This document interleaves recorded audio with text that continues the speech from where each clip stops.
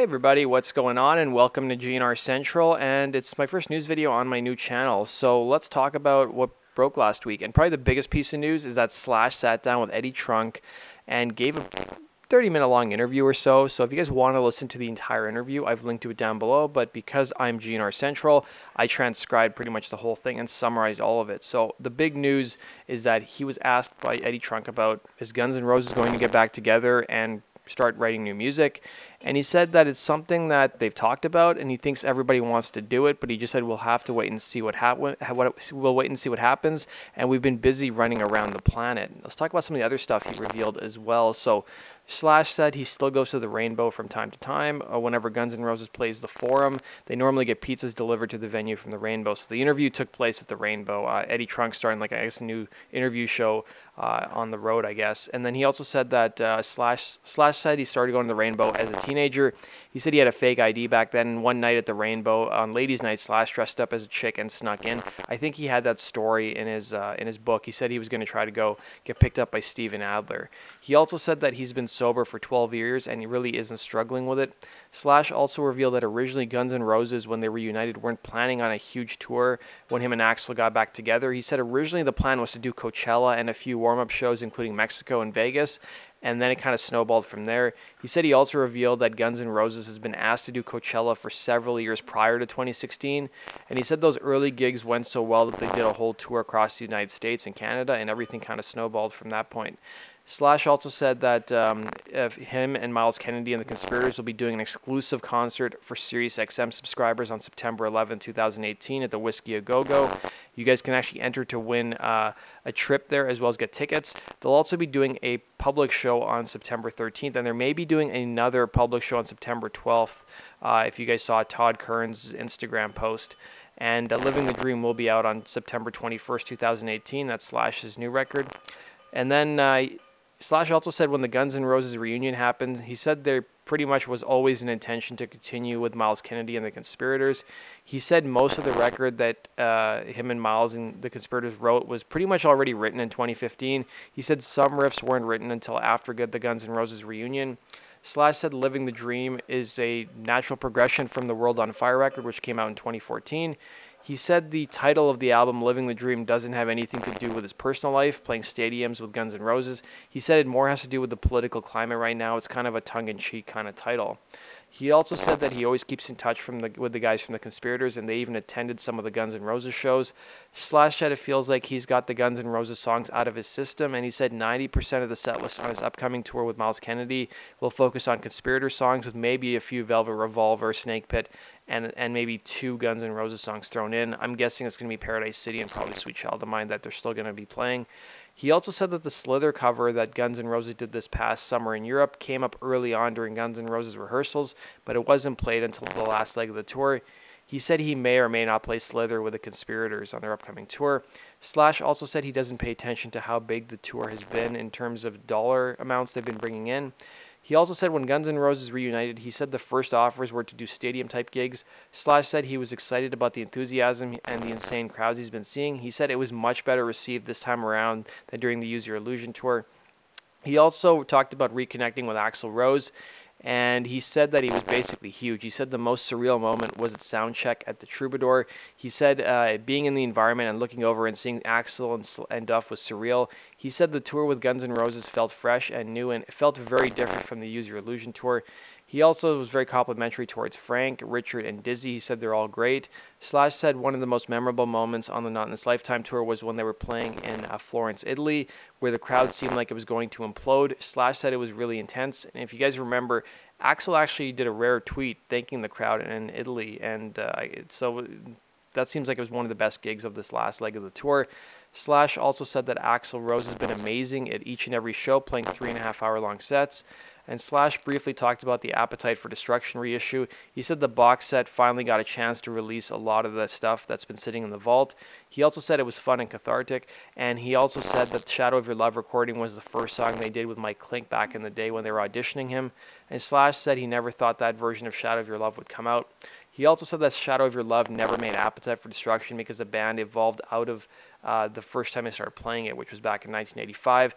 He also had some words about Chinese democracy, saying the songs were cool and he tried to make them his own while they were on tour. He also said the songs kick ass on Chinese democracy. Slash also said at one point in time he was a roadie at the Whiskey for whoever was basically around and who needed help. Slash also said he saw a few bands back in the day that started out on the Sunset Strip, including the Knack and Quiet Riot. He briefly talked about how there were no plans beyond 2018 with Guns N' Roses in terms of touring. He also revealed that the conspirators have some touring plans. He said they're going to be doing Europe in early 2019, South America in the spring of 2019 in April. And then he also said there's some summertime shows, but he wouldn't elaborate any more on that. He also talked a bit about his favorite things to eat on the Rainbow Bar and Grill menu, saying pizza and the Chinese chicken salad. And he also said the chicken soup was good as well. Slash also said the record with the conspirators has been done since May of this year, and he's been dying to release it. So that's basically everything he talked about. That's pretty awesome. GNR Central summarizes all that for you to save you guys some time. But if you guys want to watch or listen to the entire interview, it's up on the link down below. Let's go on to our next news story. So we got some great news because it's a special anniversary today if you guys are Guns N' Roses fans. So today marks the 30th anniversary of when Appetite for Destruction hit the #1 spot on the Billboard charts for the first time. So they were out on tour, opening for Aerosmith. And yeah, Appetite for Destruction took a while, but it finally hit #1 on the Billboard charts. And I just wanted to give a big congratulations to Guns N' Roses. And then speaking of Appetite hitting #1, it's kind of funny, 30 years later, it's still on the Billboard charts. So the reissue peaked at #10. It slid quite a few spots since its release, but you guys have to remember it's really not a new release. There's still a lot of old stuff that fans have already heard for a very long time, but it's still pretty impressive to be on the Billboard charts 30 years later. So this is a news story that really didn't get picked up by a lot of places, but I was able to find it. So they interviewed the lighting director of the Not in This Lifetime tour, and he talked a bit about some of the stuff that goes on behind the scenes. So the guy who was interviewed was named Phil Ely. So Phil's work with the iconic American hard rockers dates back over 30 years since they first hit superstardom with their debut Appetite for Destruction. So Ron Schilling is out on the road as a lighting director for this one, which is the first time the three original members, Axl Rose, Slash, and Duff McKagan, of course, have performed together since '93. He revealed the style of the set design actually had its roots with the original Use Your Illusion tour, a famous snapshot of rock and roll history from '91 to '93, renowned for many things including being one of the longest rock tours ever. So the GNR band members all felt comfortable with the basic architecture and overall feel of the original set design.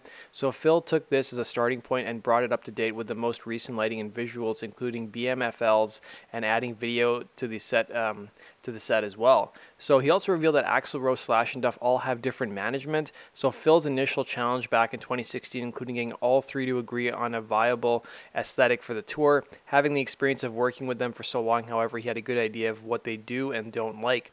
So the tour's universal lighting rig has been adapted for several legs, including the most recent European section, and has a number of permutations in other parts of the world, all in keeping with the same vintage big rock show styling. Ron has been using Robe's products for around 10 years and appreciates the consistency and dependability. They also said from an operator's point of view, when he presses the button, and that's approximately 3,500 times each show, which is kind of insane.